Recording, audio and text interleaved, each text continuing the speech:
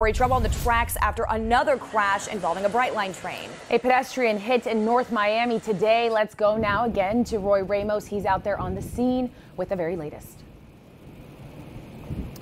Yeah, Janice, that person was struck right here on the tracks in this northeast Miami-Dade intersection. I can tell that train ultimately ended up stopping a little bit north from where we are standing. And while the scene is clear now, let's go ahead and show you what this all looked like when we first arrived. Sky 10 was above the intersection of Northeast 14th Avenue and 125th Street. It's there that we learned a person was hit while walking across the tracks around 7 this morning. North Miami police arrived to find that person remarkably still alive, but obviously with severe injuries. We watched as that victim, who appeared to be a young woman, was transported to Jackson's Ryder Trauma Center by Air Rescue. We are told that she is there now being treated for her injuries. As for why she was on the tracks and what led up to her being struck, well, that is now under investigation.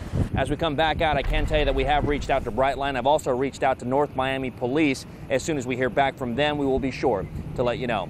For now, here in North Miami, Roy Ramos, Local 10 News.